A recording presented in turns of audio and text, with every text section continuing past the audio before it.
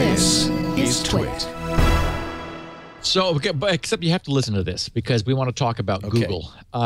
So they've blogged that that they're going to, and I don't if for our listeners who don't already know, this is interesting.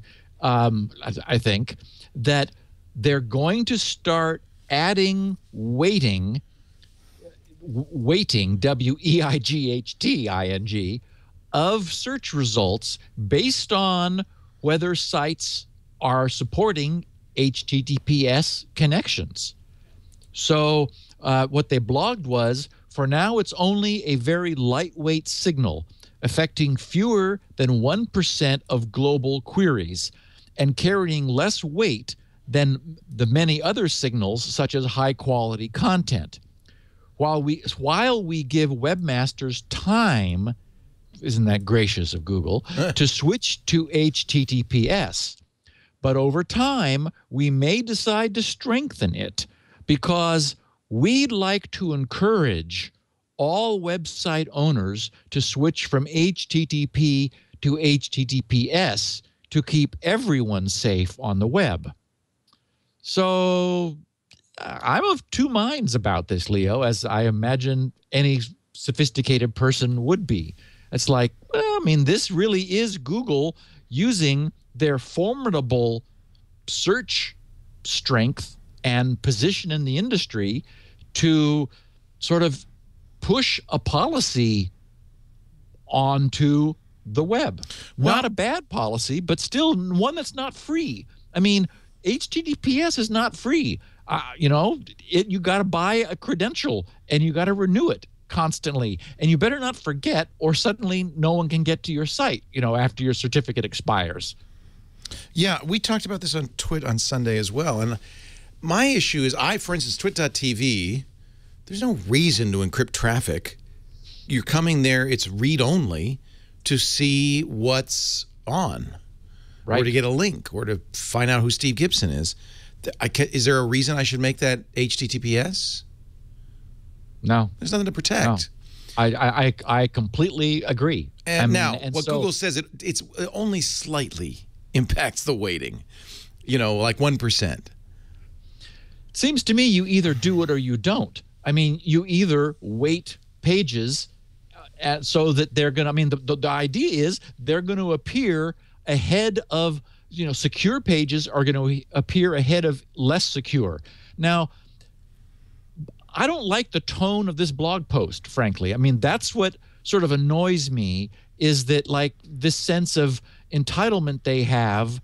Obviously, they can use whatever algorithms they want, but I liked it better when I first heard this, before I found out what they were saying about it, is it made sense to me from the standpoint of maybe a weak quality metric. You know, maybe, I mean, because here's Google. The reason they've achieved the prominence they have is, you know, that the original incredible quality of links inbound to a site, the original Google search ranking algorithm that was brilliant and is, you know, immediately gave Google global domination on search, was that they figured out how to do this. So it seemed to me that maybe one of the metrics that you could mix into a valid search quality result would be, is the site secure?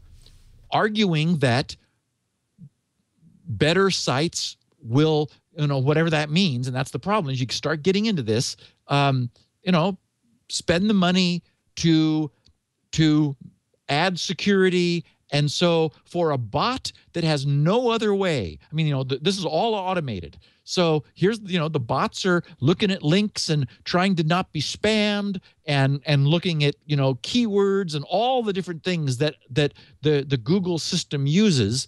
So it made sense to me that whether the pages are being delivered over a secure connection could be one more signal, as they use the term, to help in ranking a site. You know, but the idea that they're saying, well, we want to like, this is literally being done because we're going to force security on the web by down ranking sites that don't have it. It's like, okay. You know, and we support HTTPS everywhere. We talk about that, and we've talked about it before, and we think it's a good thing. But to change search rankings based on that seems odd. Yeah. It seems a little bit like they're pushing a policy. You know, one thing, which they shouldn't be doing.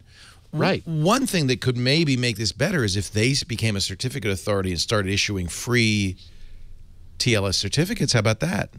Say that they didn't like colored backgrounds. Right. You know, it's right. Yo, you've got an animated GIF on that front page. We're going to downgrade you. And you know, we think we need white. We really don't want any color. So it's like, oh, okay.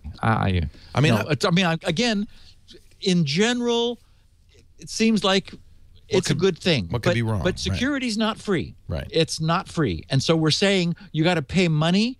Now you got to pay money in order to compete in Google rankings is what this comes down to. How much is it? Now, you get an extended cert, which is very expensive. But how much I do the it's several $100s. Yeah, I mean, if I'm just a blogger, I'm not going to pay several $100s every few years. I'm not making that much money. I'm just doing this for fun. And most don't. It's why we're still in a world where you know, security is there when you need it, when you want some credential protection, but otherwise it's not. And remember, you know, from time to time, when these certs expire, I mean, it'll break things. There's significant overhead that it never goes away. Where you got to remember that, you know, to pay your money every couple of years. Anyway, so I mean, there are what is it? Start TLS, I think it is a no. That's an email protocol. There are a couple free cert providers. They don't do any checking. The cert, actually, I'm not even sure that it's recognized now by web browsers. It's no better than a self-signed cert. Exactly. Yeah. Exactly. So that's not going to help either. No, I mean, it really does say, you know, we're gonna make you pay in order to have comparable page ranks. And so, I don't know. That seems bad. Yeah, it kind of bugged us on the panel too.